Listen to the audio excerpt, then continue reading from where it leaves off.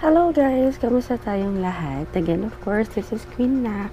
And sa mga bago, hello! Welcome po. And of course, sa mga bumabalik kong viewers, thank you so much. At bumalik po tayo. Ayan.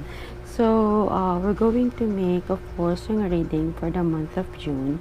And sobrang sorry pala if hindi ako masyado nakapag-reading this past May or past month. So, ayun. So, of course, again, same drill po. Mas maganda if you know your sun, moon, and rising signs. Paano po siya makita? Ilalagay ko po sa description sa baba. Ilalagay ko po yung link sa description sa baba kung paano nyo malalaman yung sun, moon, and rising nyo. And of course, gagawa din po ako ng playlist nitong buong June para mas mabilis nyong makita kung saan, if ever alam nyo na yung sun, moon, and rising nyo. All you need to know is yung date of birth, place, and time. So, makikita po yan sa ating birth certificate. Ayan, mga friends. Ayan. So, by the way pala, before we do yung reading, I just wanna share with you guys na all of us some may, but most of us will experience what we call yung Venus retrograde. Venus, yan. Kung paano nyo siya bigkasin. It's Venus retrograde. So, this is, nag-run siya since May 25 hanggang June 25. Ano ba yung retrograde? Retrograde is actually yung kapag yung ikot, let's say, ng planet, let's say, is pa-forward. During May 25 until June 25, babalik siya. Yun ang ibig sabihin ng retrograde. Imbis na pa-forward imbis na pa ganyan yung ikot niya, magiging pabalik. So, babalik siya. Ano nga ba yung kinalaman dito sa atin? Venus kasi is actually about love, art, beauty, harmony, peace. Ayan. So, since, of course, we are doing love reading, Venus retrograde may affect yung ating love life, yung harmony ng love life natin, and yung peace ng love life natin. So, ano nga ba yung mga effects niya? Ito yung sabi ng iba, ito yung sinasabi nilang 30 or 40 day bad decision of the heart. Bakit? Kasi ito yung times na, kunyari sa mga may jowa na, or may mga asawa na, ganyan, ito yung time na pwede nating isisi sa current partner natin yung mga problema nila from the past. Pwedeng bumalik. Same thing, pwedeng yung partner nyo isang magiging reason ng mga away nyo this time is actually yung mga nangyari nung nakaraan. Pwede din siyang may mga ex kayo or may ex ka, ganyan, na biglang magpaparamdam, biglang isi-shake yung world mo na, oy, kamusta? Andito pa ako, na baka magkaroon ka ng feelings sa taong yon. Same thing na baka ikaw, meron kang ex na bigla mo na lang naramdaman na, ay, gusto ko magparamdam kay ate, ay, gusto ko magparamdam kay kuya. Na pwedeng ma-misinterpret nila to or ma-misinterpret mo din kapag yung ex mo naman yung biglang nagparamdam. Also, ito din yung time na sobrang bilis nyong naging magjowa. Sobrang bilis na. Siguro kasi, let's say, since nasa pandemic tayo, nakaano lang tayo sa social media, which is puro Facebook, Instagram lang tayo, na meron tayong pwede na may ka-chat ka lang, nagpapasaya sa'yo, kasama mo lang sa puyatan, biglang boom kayo na. Meron din yung ang ganda-ganda ng relationship nyo, ang perfect, tapos bigla ang break up, na bakit, anong nangyari, bigla ang break up. Isa yun sa mga reason. And of course, meron din tayo yung parang mabilis tayong ma-attract at mabilis din tayong mawala yung attraction natin sa isang tao yun during this Venus retrograde, which is May 25 until June 25. So, what I suggest, of course, if ever, wag sana tayong pabigla-bigla ng mga desisyon when it comes to love, kasi hindi natin alam kung anong mangyayari, di ba?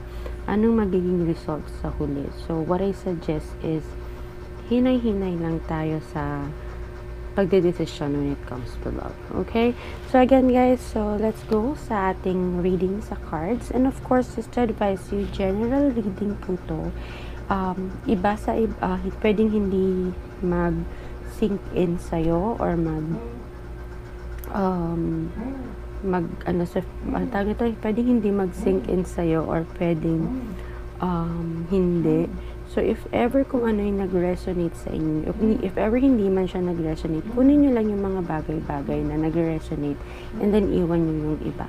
Okay? And then again guys, comment pala kayo if ever isa kayo sa mga naapektuhan nitong Venus retrograde na to, diba? Para may mapag-usapan din tayo sa ating chat room.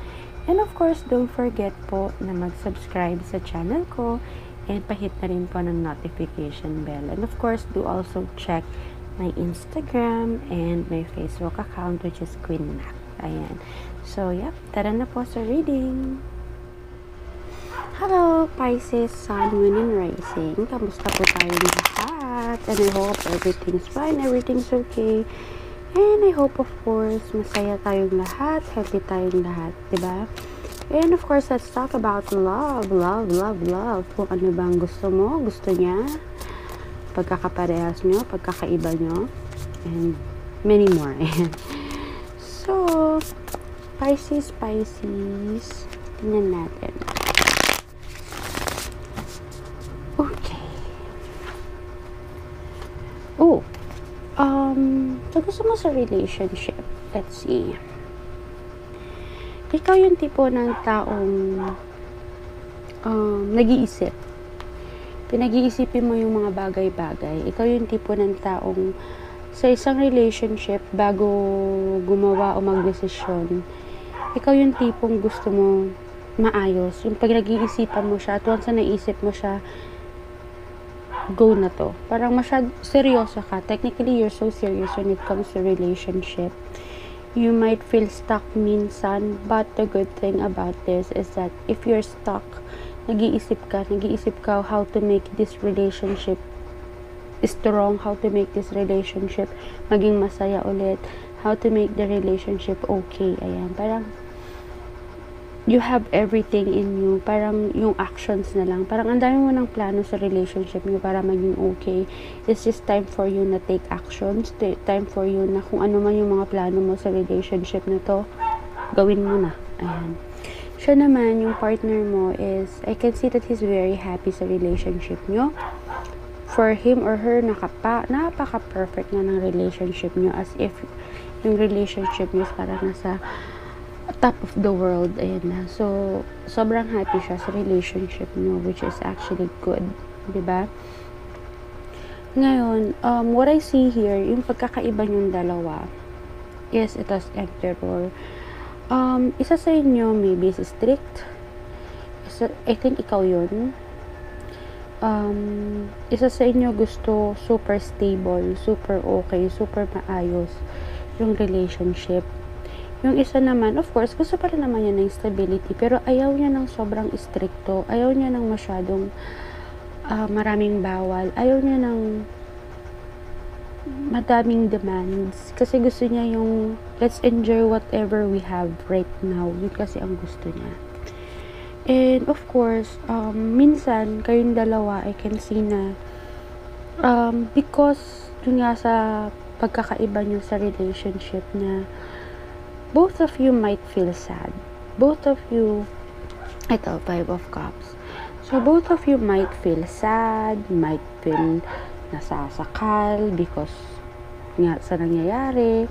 Yung partner mo siguro na, ito yung parehas nyo parehas kayong struggling sa relationship na to. Which is pwedeng siya, nag-i-struggle siya kasi masyado kang stricto. Ikaw nag-struggle ka kasi parang feeling mo wala siyang pakialam. But I'm telling you, may pakialam siya sa relationship mo.